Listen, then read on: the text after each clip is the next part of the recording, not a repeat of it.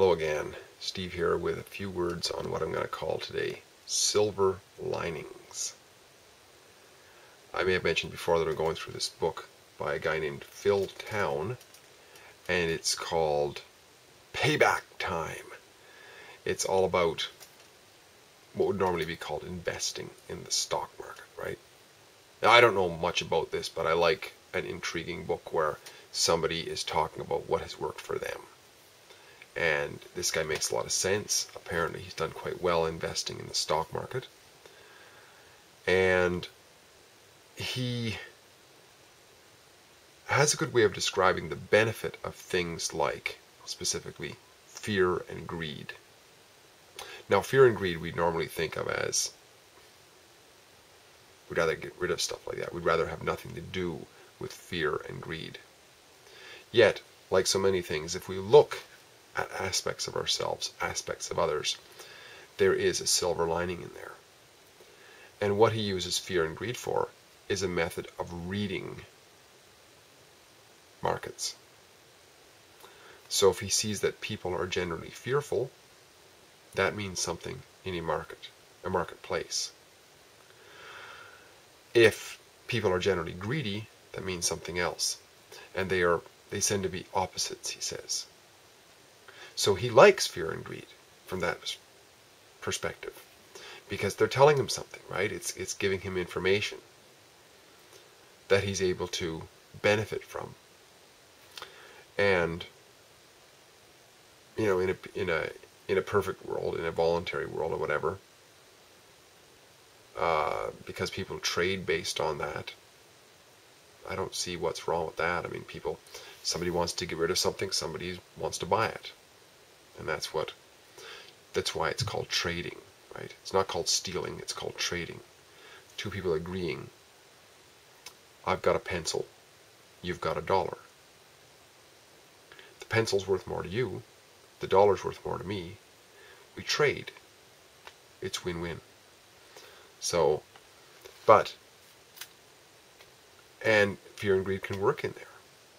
I might be thinking, I forget which way it was that I said, but I might be thinking, the value of this pencil is going down. I better sell it. I've got a little bit of fear that's going to go down. You, on the other hand, might have a little bit of greed that you think it's going to go up. But nevertheless, the motivations as to why we drew, that's the why. That doesn't really matter when we're trading. The point is, in the moment we want to. And that's really all that matters. It's just flat across. But I just wanted to share a few thoughts because I thought it was interesting how he pointed out this fear and greed thing. And so often we like to brush those ideas away. Let's not involve ourselves in fear and greed. Yet, so much of the world seems to run on that. And he's using it as just signals, right? It's like smoke signals somewhere. It means there's something going on in that direction. Well, he just analyzes, and if he sees that, among other things, mind you, there's lots of other things that he does, but that seems to be the end result of big moves in prices of market commodities or market stocks of companies or whatever. If there's a big move going somewhere, there's a sentiment that's taking place within people. After all, these things don't take place in a vacuum, right?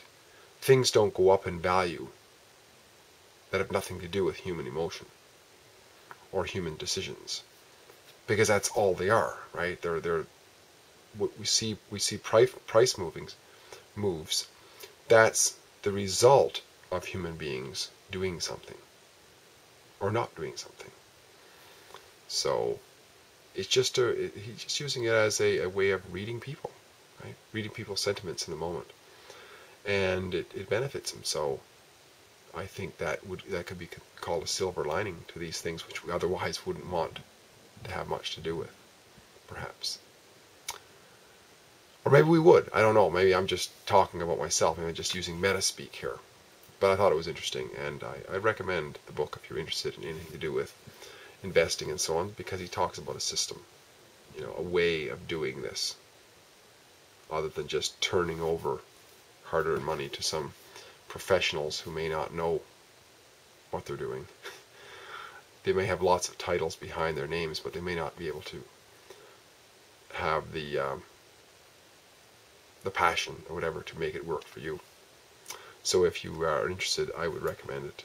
But what am I? I mean, check it out for yourself. I'm not a successful investor of any kind, but I like to listen to information that is put forth by people who seem to have some real credentials behind their names, which is the one credential I think that matters, which is successful experience.